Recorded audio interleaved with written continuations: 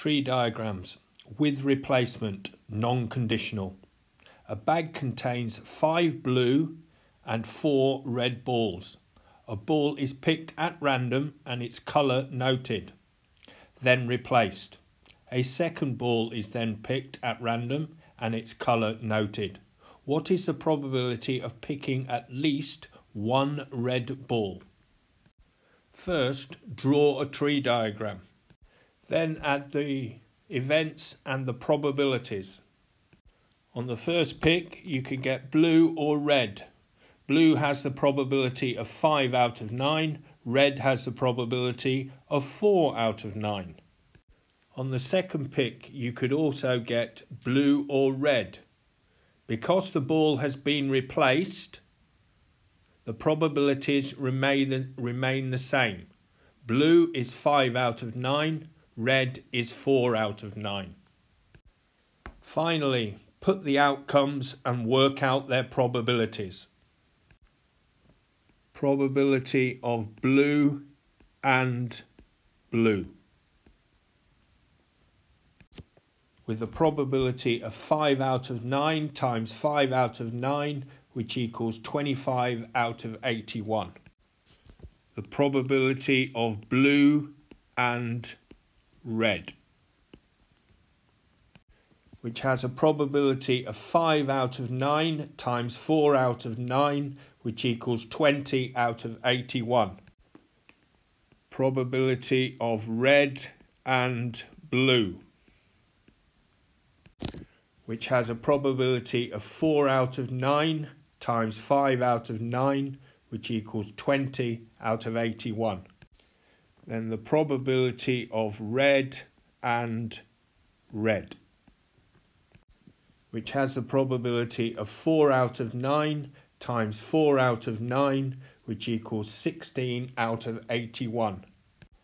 All of the probabilities add up to 1. 81 out of 81, which equals 1.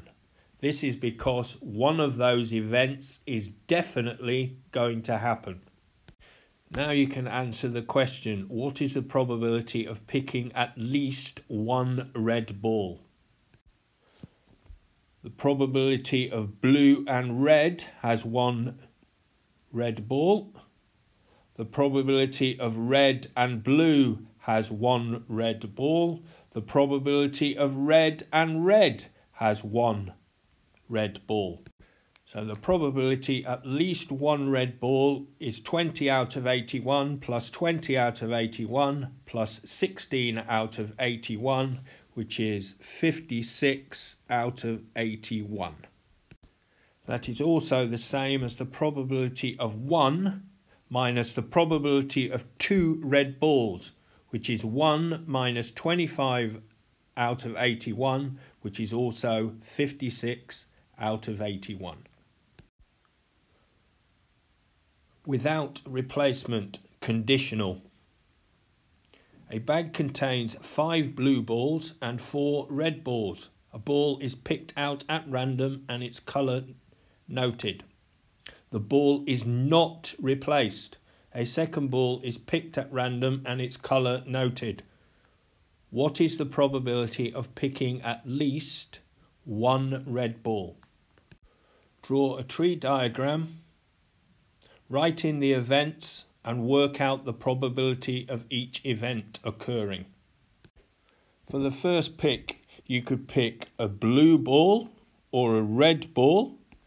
The probability of blue is 5 out of 9. The probability of red is 4 out of 9. For the second pick, you could also pick blue or red. But because the first ball was not replaced, the probabilities have changed. If the first ball was blue, the probability of blue on the second pick is now 4 out of 8. The probability of red is now 4 out of 8. If the first ball picked was red, The probability of blue on the second pick is now 5 out of 8. And the probability of red is now 3 out of 8. Now write down what events have occurred and work out their probabilities. Probability of blue and blue, which has a probability of 5 over 9 times 4 over 8, which equals 20 out of 72.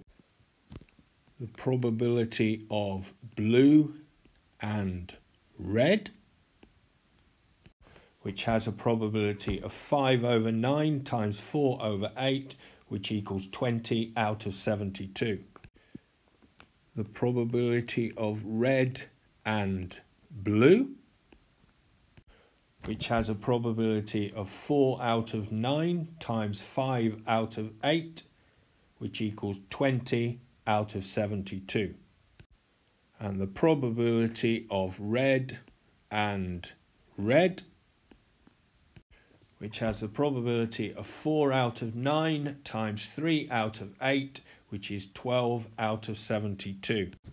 Again, the probabilities of 20 out of 72 plus 20 out of 72 plus 20 out of 72 plus 12 out of 72 equals 72 out of 72, which equals 1, because one of those events is definitely going to happen. The probability of at least one red ball is equal to 1 minus the probability of 2 red balls, which equals 1 minus 12 out of 72, which is equal to 60 out of 72. Understanding a conditional tree diagram. At the end of each branch go the events. Event A, event not A, event B, event not B.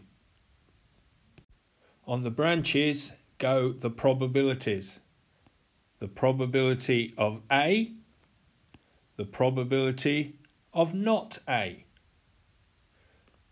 the probability of B given A has occurred, the probability of not B given A has occurred, the probability of B given A has not occurred, the probability of B not occurring given that A has not occurred. At the end go the combined probabilities. So the probability of A and B, the probability of A and not B, the probability of not A and B, the probability of not A and not B. Okay, let's have a look at this tree diagram question. And what we're going to do here is we're going to show you how to fill in a tree diagram, how to work out some probabilities from a tree diagram, and then most importantly how to use conditional probability with a tree diagram, which I think is the easiest way to work out conditional probability. So a normal die is rolled, a multiple of 3 is rolled, bag A is chosen. So we're going to look at this, we're going to say, right, if we get a multiple of 3, so we're just going to say that's times 3, and this one represents not 3, or not a multiple of 3. So there are 3 and 6 on the dice, are multiples of 3, so there's 2 out of 6, or 1/3. Now the first thing about tree diagram is the set of branches must make 1. Okay, so 1/3 must be 2/3 here. So if I roll a multiple of 3, bag A is chosen, and there are 4 out of 10 red beans. And yellow beans, there are 6 out of 10. So this is bag A. So let's just put a label on that to make sure that's bag A. And this is bag B, because we choose bag B if we don't get a multiple of 3. In bag B there are 2 red beans, so it's 2 out of 10, and 8 yellow beans. Now, you don't have to but it is very, very important that you fill in the ends of these tree diagrams. So this is 1/3 and 4/10. So you multiply them together to get 4/30. Now I could simplify these, but I'm not going to just yet, because I want all my denominators to be over 30. So the next one becomes 6/30, and then 4/30, and this one becomes 16/30. I could actually make all these over 15, but I'm not going to. It's just so much easier not to do that. Complete the tree diagram below, so that one's done. Find the probability of a red bean. So I'm going to look along here at getting a red bean. Here is red, and here is red, even though I didn't label that on the tree diagram. This is a red bean, this is a yellow bean. So now it's this one or this one. We're going to add those two together to get 8/30. Now at this point, you could simplify if the question requires 14/15. So fairly straightforward. Now this is the bit that really gets confusing for a lot of students. It's this key trigger word here, given that a red has been chosen. So what I like to do here is, as I know that a red bean has been chosen, I want to cross off what I know hasn't happened. This has not happened.